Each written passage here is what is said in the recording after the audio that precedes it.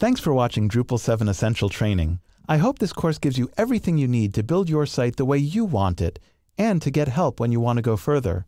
If you're still hungry for more information, here are some suggestions. First, get an account on Drupal.org. That's the best way to start interacting with the community and learning more.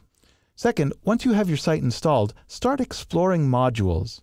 You can find them at drupal.org/project/modules. You'll be amazed at how much they can extend core Drupal. Third, subscribe to Planet Drupal at drupal.org/planet. That's the best way to stay in touch with what's new with Drupal. Finally, here are some other lynda.com courses which will extend your knowledge. Two in particular are good for Drupal knowledge. First, there's Drupal 6 Online Presentation of Data, which is also good for Drupal 7. Second is Drupal Creating and Editing Custom Themes, which is terrific for teaching you all about the graphic design of a Drupal site.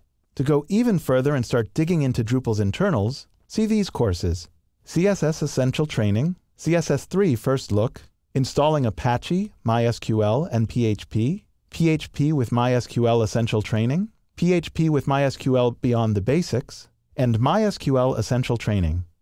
Whatever you do next, I can't wait to see the great things you'll do with Drupal.